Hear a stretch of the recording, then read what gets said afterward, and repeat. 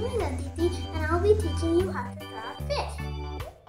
Draw a shape that kind of looks like an eye. Don't make it too long or else it's not going to look like a fish. Then draw a tail. It's kind of like a thin triangle here, but it doesn't go like that. And another thin triangle there, but it doesn't go like that either. That makes a tail. Then for the fin, you can just draw a little bump and draw a little bump higher. But you don't do that on the bottom fin. You just draw a little tiny bump. Then draw a curve like a little bit away from the beginning.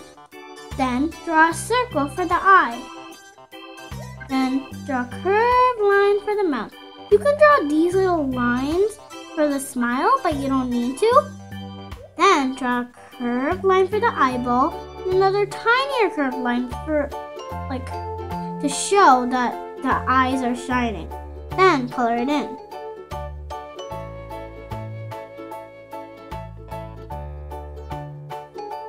Then draw the scales.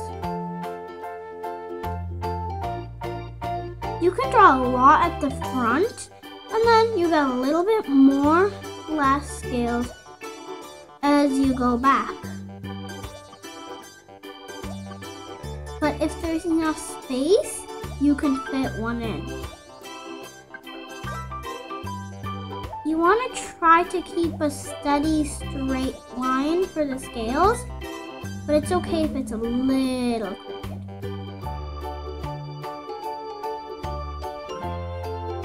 Then for the tail, you can just draw little stripes.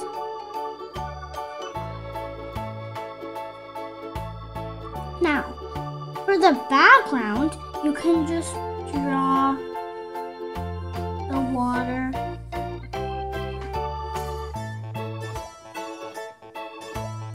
Then, the ocean floor does have a lot of rocks. So you can draw one coral reef and draw some rocks. Another coral reef, draw some rocks. But you don't want the same amount of rocks on each face, or else it's just going to look like a pattern. But coral reefs and rocks are patterns, they're nature. So you can draw a little medium one on the first one, and then a long one on the second one, and a small one on the third one. And then you just don't want to keep doing rocks and coral reefs, rocks and coral reefs. You want to try doing something that's interesting, or you can erase if you make a mistake, but you want to try doing something that's interesting, like a cave. You can't draw the whole cave because the edge of the paper is right there, but if you have room, you can. And then you want this line to be a little crooked because it's not like perfect. You want this line to be a little crooked too, but it can be a little curvy. Right? Then you can draw these little bumps like I showed you on my last video, the second tutorial. The mountain scenery to just show that the ocean is flowing. You don't need to put other fish because this could be like the only fish. Or you don't need to put other animals either. Remember, don't put a lot of these, but this would be a good amount to show that it's flowing.